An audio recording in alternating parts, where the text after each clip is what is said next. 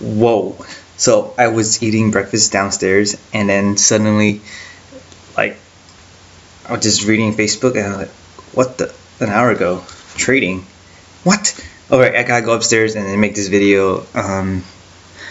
Let's just look at it, shall we? I didn't even look at this yet. I just saw the title. I'm like, really? Wow! And then with my fingers through my hair. Alright, make ways for trading, Pokemon, gifting, trading, and friends. So I don't know if it's like a friend list or something, but let's see. We're excited to share brand new ways to interact with your friends in Pokemon Go. The friends feature will be rolling out later this week. Oh my god, nice! Allowing you to connect with your real life friends and keep track of their adventures in Pokemon Go. You'll be able to send them items or bonuses and even trade Pokemon. There's the word trading, right? In order to add a friend in Pokemon Go, you must ask them to share their trainer code with you. To invite a trainer to become your friend, simply enter the code and send them a request. If they accept, you become friends and see them in your friend list. Nice, now they have a friend list. But the thing is, do you have to be in the same vicinity though? Interesting. How many, and is the limit to your friends? You have so many friends, like, what will you do? When you spin a photo disc at a Pokestop or a gym, you have a chance of receiving a special gift. Although you can't open the gift you receive from the stop, you can send them to a friend on your friend list. There must be a limit for this, though. Maybe you can get like one gift per.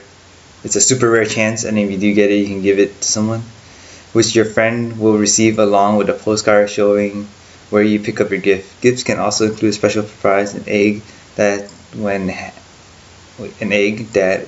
okay, will contain a Alolan form of a Pokemon originally discovered in the Kanto. Oh, so you can get a Alolan from this.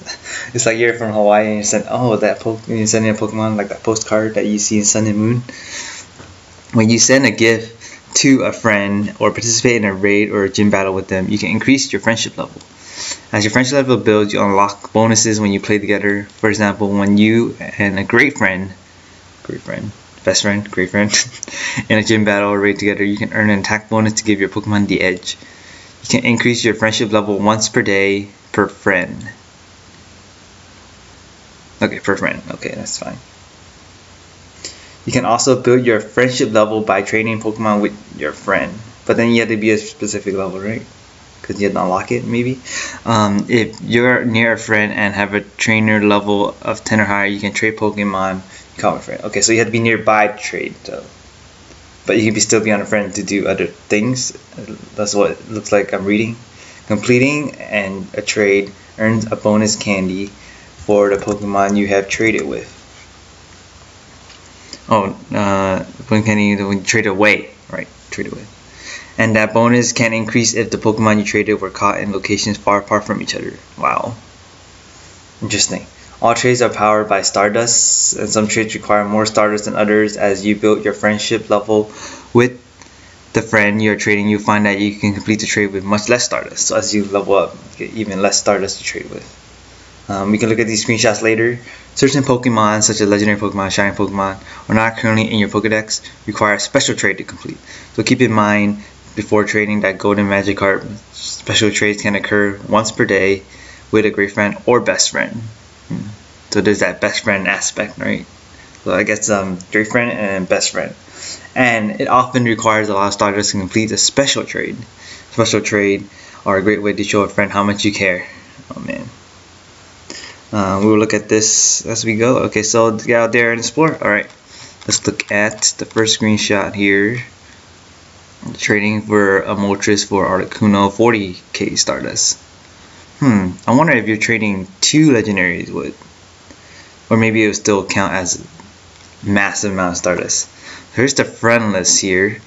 Caught a Magikarp. Caught it. Oh, I'll just give you the latest what they caught, huh?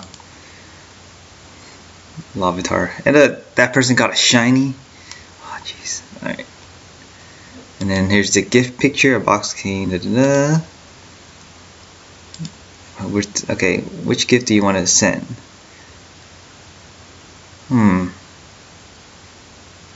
Oh, I see. So it has the landmark on there as a postcard.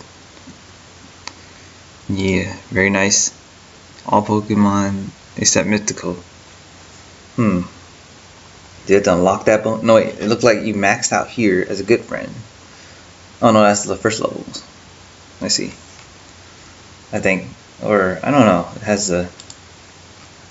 Let's see how that goes there with that part. You trade with a friend only when you're near each other. How do they do that? Bluetooth maybe? Is this how they're? So they introduce this first maybe, and then PvP because you have to be near within each other. Trade for starters. The amount of starters need to trade varies. So I'm assuming higher IVs, higher Stardust. You can reduce the amount by increasing your friendship level. Yes. Legendary Pokemon Shiny are not currently in your Pokédex. Yep. Special trade, we just read that. You need to be 100 meters of a friend to start a trade. Depending on where the Pokemon is caught. The further away, the better. When you trade Pokemon, you can see that range, CP, and HP that it could have. Oh, so it's based on CP and HP? Hold on. No, you see it. Okay. After you complete the trade, the stats of both Pokemon will change randomly to affect the new range. Wow, it actually changes. So so even if you get a perfect Blissey or whatever you trade, it has a chance to it won't even be 100 maybe. But then what if you trade for a non-high IV and then keep trading until you get a good IV? Huh? Interesting. That's from what I read so far. Yeah. So it gives you a range, but the maximum is that CP. So I guess if you have 100, then you can, yeah. So you can't trade a lower IV and then expect a higher one, but you can trade a higher one, and hopefully you get the same one. Ooh, I see what they did there. There's that range. It's mostly like a Pokédex entry kind of thing, maybe. I guess that's it. Did that person actually name me, or it's just me? Well, yeah, I don't really do Pokemon Go videos too often because of nothing too exciting happening, but this is pretty exciting. And yeah, just subscribe, and hopefully I will upload things based on different games I play and exciting news. So later days.